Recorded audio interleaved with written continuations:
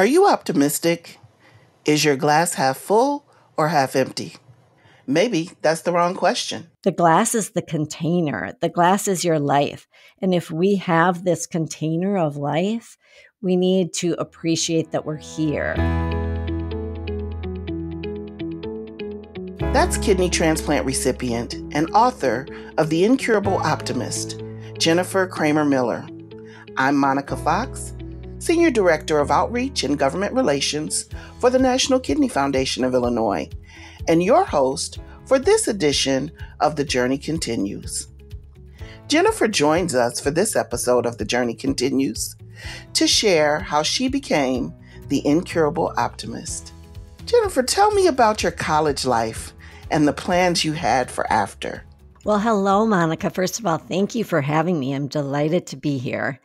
And so my story started right after college. So I grew up in Minnesota. Then I went to school at the University of Puget Sound, which is in Washington State. And I had a lovely 4 years at a small private school there where I made so many friends. I got a business degree, a psychology minor, and I graduated really feeling like I was ready to launch into the world. So it was an ideal college experience.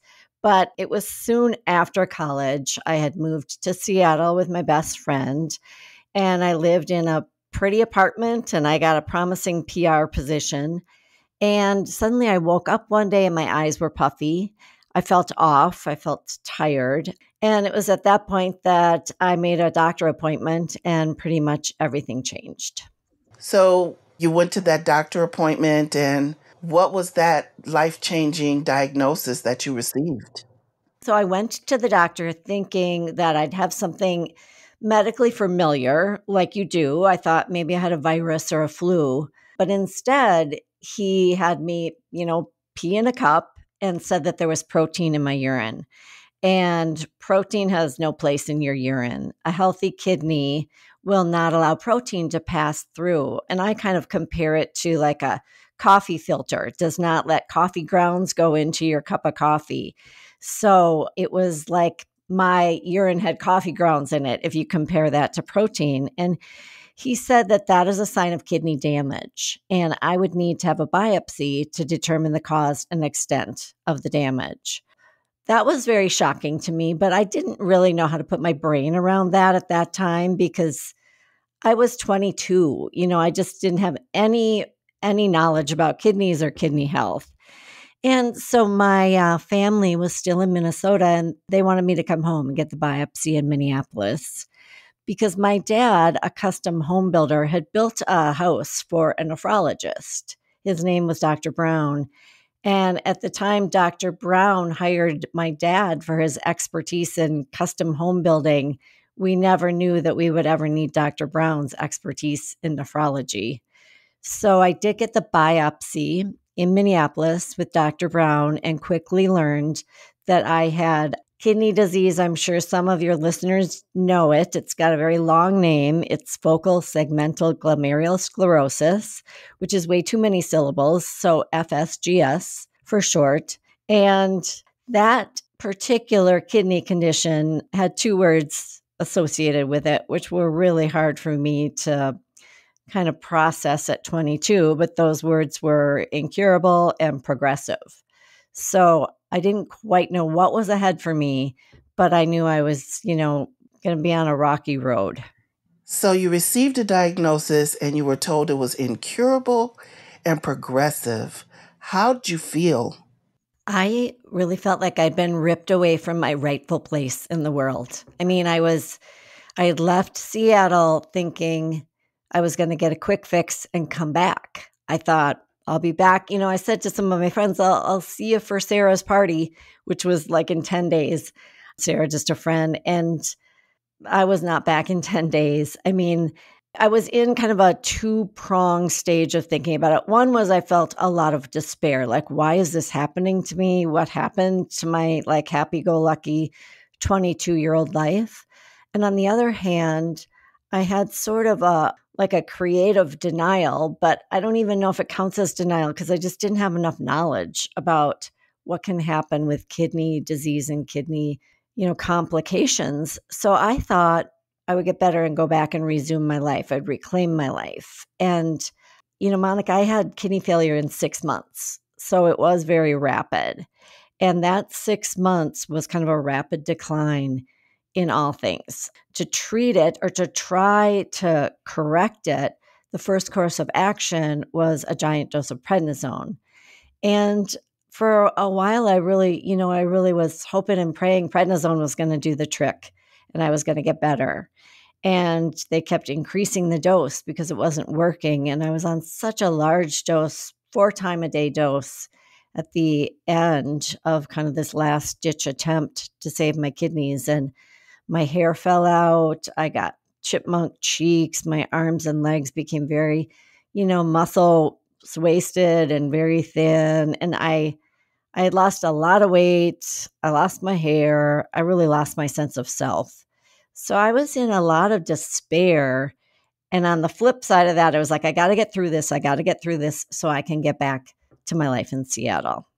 So you mentioned your family and hearing, the way that you felt based on your diagnosis and what you were going through and so quickly.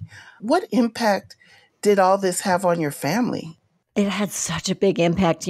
I really think kidney disease it's a family affair. I mean, it really is, right? You know this too. It's interesting. So I wrote Incurable Optimist, 30 years after this happened. So I had a lot of perspective that was different than I had when I was 22. And when I was 22, I wasn't a mom. So my mom is just an amazing mother. And she was really with me every step of the way. She has this really great way of sort of alchemizing hardships into humor. And I just adore the fact that she was able to do that in this experience. So, for example, this is the example I always give is I would say to her, Mom, I have an appointment tomorrow, at 2:00. Do you want to come with me? And she'd always say, I'd love to. What a riot. And she started calling all my appointments riots. So, it became sort of a shorthand. I'd say, hey, Mom, you want to have a riot tomorrow? And she'd go, yeah, I'd love to have a riot. It was just funny, just this sort of spirit that we would have together going through these things just made me appreciate and love her even more. And I didn't know that was possible, but it felt like we were going through it together. I mean, it was affecting her daughter. And now that I'm a mother, I have a daughter myself. I had such a different perspective in writing the book about what she must have been going through and just keeping that positive outlook along with me as we were both quite concerned about what was happening. And my dad as well was, I always thought of him sort of as this take charge CEO in different situations with Dr. Brown, trying to figure out how we're going to solve this problem. And we were really all in it together. And as the story plays out, well, I don't know if we mentioned this at the beginning, but in this 30-some years since I was 22, I've had 4 kidney transplants. And 4 is a lot. I always have to acknowledge that because there's usually, when I give talks, there's usually kind of an audible gasp at that point. So yes, we can acknowledge 4 is a lot. But I have been able to, despite all the uncertainty that comes with living and managing incurable disease, autoimmune kidney disease, I have been blessed by this sort of family love. So I think Incurable Optimist is really a family love story. And back to my mom, she tried to give me her kidney for my first transplant, which was in 1990. And they said that she didn't have enough matching antigens. So I was on the waiting list. And eventually, after a year and 8 months on dialysis, I received a deceased organ donor from the waiting list. But for my third transplant, if we jump ahead to 2002, the antigen matching criteria had changed. And at that point, they said that my mom could give me her kidney. So after she had done so much for me through all these years, and at this point, by the time I got my third transplant, I was grateful and happy to be married, and I had my daughter by that point. that's when my mom was able to donate her kidney to me. So, like I said, back to a family affair, it's never stopped being a family situation. That is really, truly a family love story. And I can relate to you about, the love of a mother. My mother is an amazing, wonderful person, Yes. and I too have a daughter.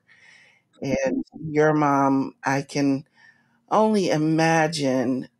I love that she was able to be so upbeat and positive for you through your journey because Yes. I know how helpful that was. It was so helpful, and then it became kind of a loop where we would do it for each other because I had asked her, years later, "How did you get through that?" I can't imagine my daughter going through what I went through and how that would feel from the perspective of being a mother, and she said, "Well, your attitude kept me upbeat." And I said, "Well, your attitude kept me upbeat." So it became kind of a perfect loop where we were able to lift each other up. It's really beautiful. You said it was 30 years since the beginning of your journey that you decided to write your memoir. Was it difficult reliving your painful experiences? It really was pretty difficult because the funny thing is, I wrote a book in 2013 just for my family and friends because my daughter, my adorable daughter, I just thought one day, what if I got hit by a bus? And she didn't know all the things that I went through and what a miracle she is to be here. And one of the reasons she's such a miracle is after my second transplant, which was a deceased donor transplant, I was able to get pregnant. So that gift of life not only gave me additional time to make memories and live a good life, it allowed me to create a life. And I just wanted her to know. Her name is Liza, and I wanted Liza to know you're a miracle. And I wanted it on paper. And so I was just inspired to write that. And I did. I wrote a book for family and friends, but it really was for family and friends. And then later, I worked with a book coach because I love to write. I was taking a lot of classes and workshops in writing. And she read it and she said, "This is a very lovely book for your family and friends, but let's rework it so that you can get it published for a broad audience." And the main thing that she said was, you have to get uglier. You have to really tell people, like, you had kidney failure at 22 years old. That must have been so hard, but you have to tell people how hard. You have to make them understand what you were going through. Doing that, reliving that, going back to those places where, I had journals and I dove into them, and it was hard. I felt like I had to kind of see it and taste it and smell it and dive back into it. And it was difficult times, but there's kind of something nice about being able to go in and bring it up and write it down. Once I got it on the page, it didn't bring me down. Like I felt like it was, kind of therapeutic, but I didn't go into despair by reliving it, but it was definitely difficult. And so, even though your path was difficult, parts of your book are really funny. Why'd you use so much humor in the book? I think humor is one of the best things that there is that we have available to us. And like I was telling you about my mom, so much of what helped us get through everything was humor. I can tell you, Monica, when I was on dialysis, and I remember my mom and my brother and I went to a movie, and I had a lot going on. I remember I kind of tried to prop my legs up because they felt swollen and I was trying to get them elevated. And it was a funny movie. And I just remember laughing. And I just had this realization to myself that, you know, you can't take away my laughter. Like, no matter what's going on, I'm going to still laugh because that's available to me. And I started to curate sort of what I call my lucky list of the things that, at their essence, you can't take them away. And it was the love of my family and the love of people around me. And laughter was a big thing on my lucky list. So in writing the book, I believe life is kind of a mix. It's a big mix of beauty and bummers. And there is beauty in the bummers, and laughter exists in all stages of my experiences, even the hardest times in the hospital. There have been really funny things that have happened.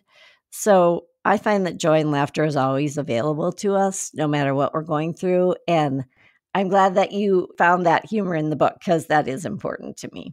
I think that's wonderful. It was important to me too. And, sometimes you have to laugh through the pain. You really do.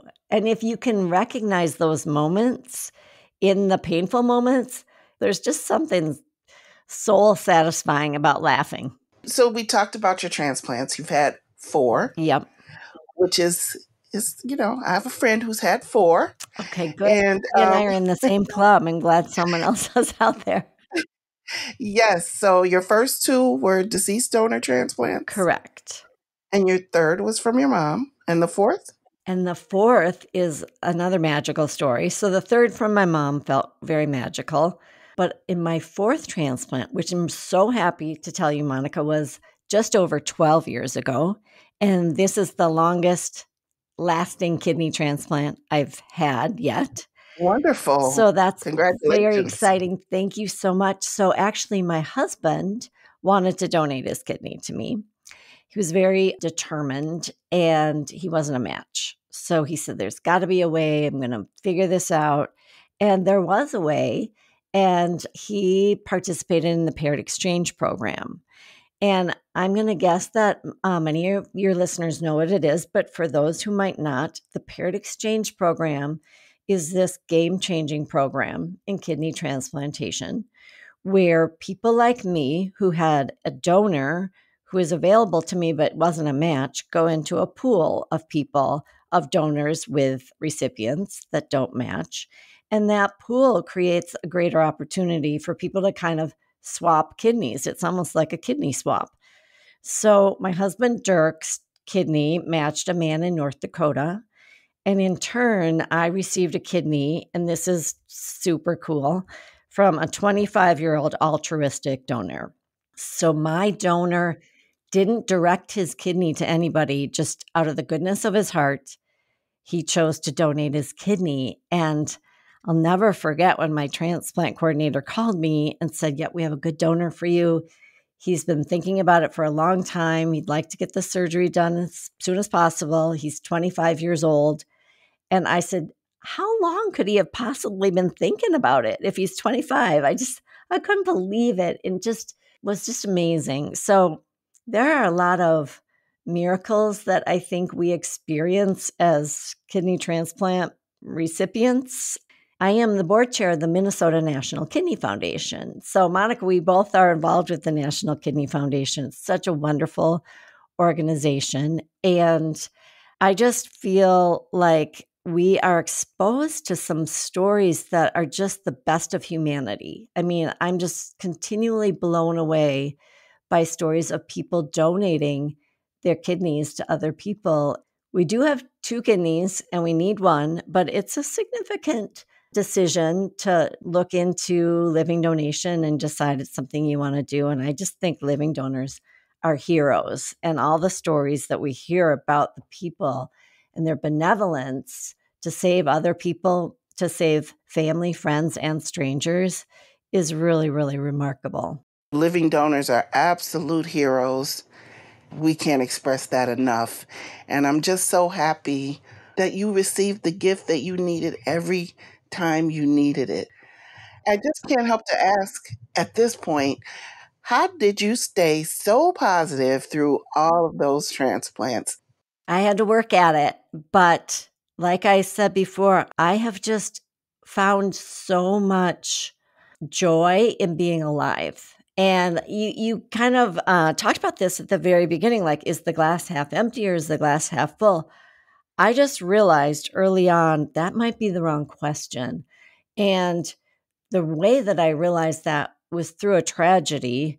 I was on dialysis in center, like we talked about, young in my 20s. I was kind of the young gal at dialysis, a lot of elderly patients that I befriended.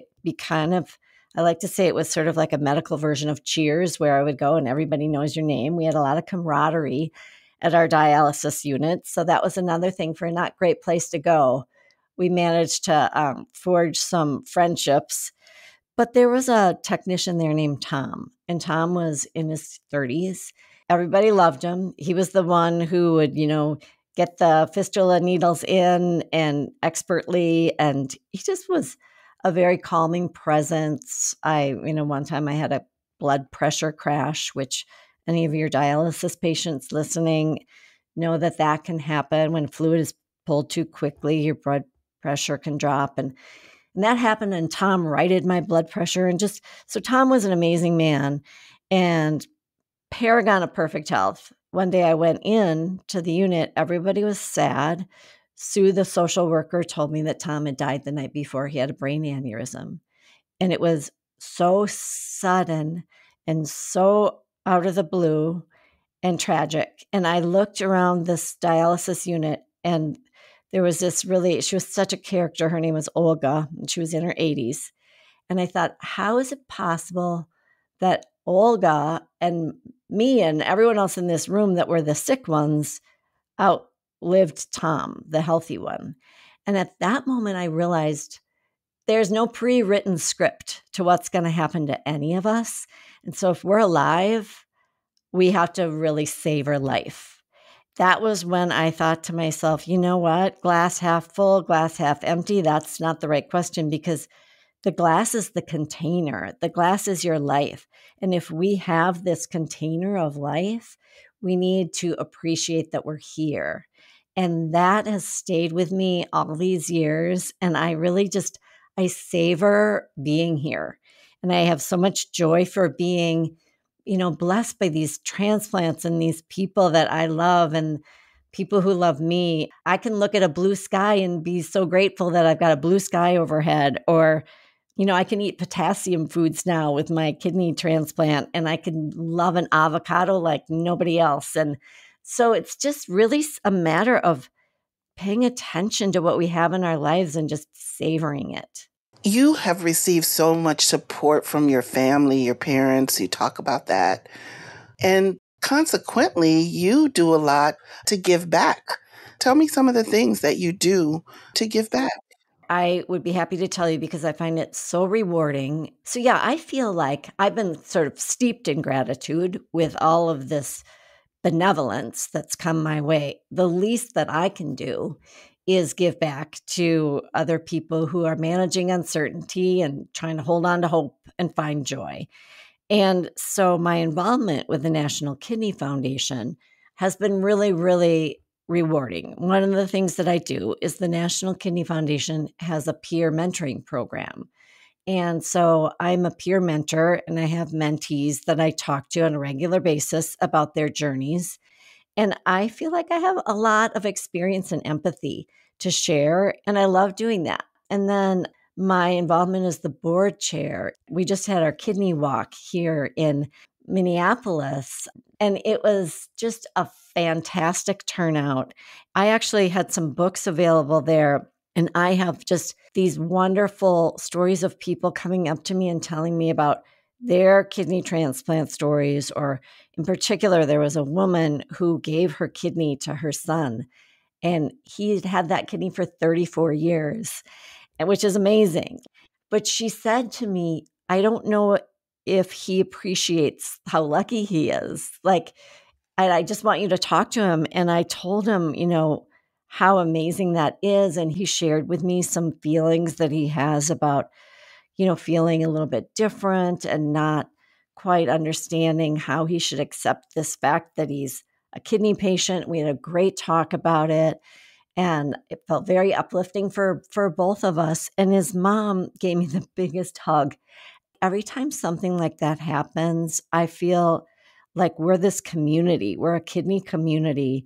And I'm so happy to be able to participate in that community and help kidney patients where I can through my own experiences, because I'm kind of like a frequent flyer at this point. I have had a lot of experiences. And like I was saying about my peer mentoring, I thought, if there was a way I could talk to people more broadly, that would be wonderful. And I feel like my book has really been effective in that. But giving back, when I talk to my mentees, that's one of my greatest tips, is I think sometimes when we go through hard things, we can start to kind of stew in our own juices a little bit, but we're not the only one who goes through hard things. And by reaching out to others, it's such a great way to get outside of ourselves and be of service to people.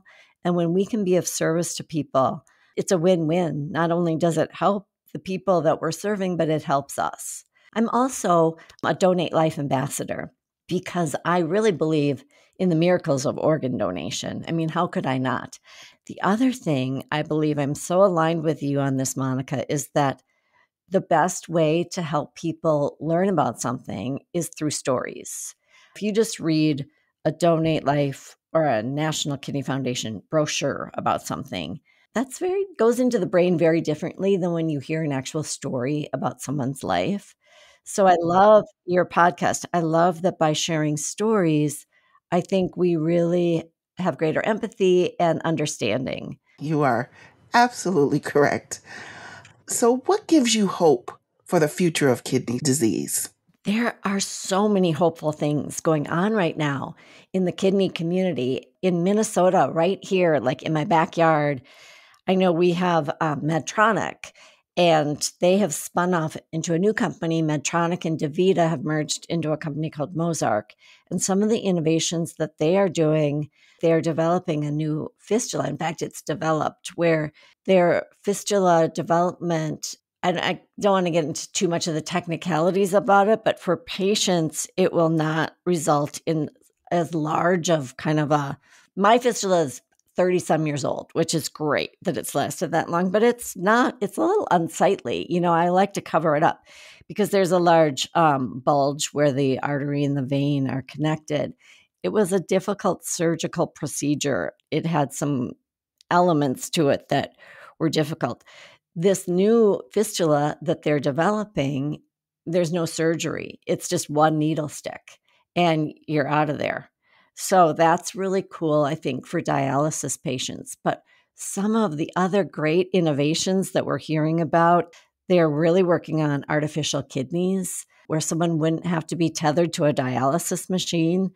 And then there's a fabulous company called Matrix and many others that are developing xenotransplantation, which is actually transplants from pig kidneys. They get these kidneys from the food supply, and they're taking these pig kidneys and they're washing the cells out and creating a scaffold. They have a couple phases, but in phase 2, they're going to be able to potentially take my cells if I needed another transplant, or your cells if you needed another transplant someday. And you would get a kidney with your own cells and you wouldn't have to take medication. So that would be a huge game changer for kidney transplantation. And also, their goal is to eliminate the waiting list. In this scenario, if everything goes as planned, there would not be a waiting list. You'd need a kidney, you'd get one in 6 weeks. So there's a lot to be hopeful for in the kidney community for the innovations that are in the works. So, my last question for you is, what takeaways do you have for others undertaking a journey like yours? Well, I think that it's really important for kidney patients to be proactive about their health and to know your whys. For example, if a kidney patient is on dialysis and you're told don't eat too much potassium. Well, know why that is. Like potassium in high doses for a compromised kidney patient, especially a dialysis patient who might not have any kidney function, it can be fatal to eat too much potassium. If you know that versus just think, I shouldn't eat potassium, but maybe I want to eat this baked potato anyway, I really think it's important to know why you need to comply with certain things for your health, because it makes it easier to comply when you know your reasons. And to be an empowered kidney patient, I think you really need to know why you're preserving your health. There's so many things, the potassium limitations, phosphorus limitations, your fluid, managing fluid. So I think the best patients handle their health by really being proactive and There is so much information available. The National Kidney Foundation website, for example, is a wealth of information. And also curate your lucky list when things are hard. Like, look around and realize if you have a spouse or a family member or friends who help you and love you, let them love you and appreciate the people around you. And really, exercise, I think, is really important. It's very good for your mental health to keep moving in any capacity that you can, even if that's just a stroll after dinner every night. Just really try to focus on moving your body to keep your health and spirits up. All great takeaways. Jennifer, thank you so much for joining us and for sharing such great information. I certainly hope that everyone will run out and get your book because it's full of so much more of your story and so much more encouraging and helpful information. Thank you so much. I really appreciate your time. Thank you so much. I really enjoyed talking to you so much. Everyone's kidney journey is different, and so are the ways we cope with it. At NKFI, we have patient programs, networking, and volunteer opportunities. To find out more information and to get involved with us, go to nkfi.org. I'm Monica Fox, and this is The Journey Continues. Prevention's a key part of our mission at the Kidney Foundation. That's why at the end of each episode, Dr. Melissa Prest offers a health tip. Here's today's nutrition tip about meal planning and prepping. If you're looking for ways to increase your success with diet changes, then look no further to how you are meal planning and prepping. Done well, you will find that you are saving money on groceries, time, and allowing you to reach your health goals. Here are some tips to help you master meal planning and prepping. Start small and plan out a few meals and snacks. You'll find what works well for you and what doesn't, and then you can build by adding in more meals and snacks to your plan. Think of making a healthy plate with a protein choice, a carb choice, and fruits and vegetables for your meals and snacks. Get your kitchen and pantry organized so you can see what you already have on hand and what you need to buy.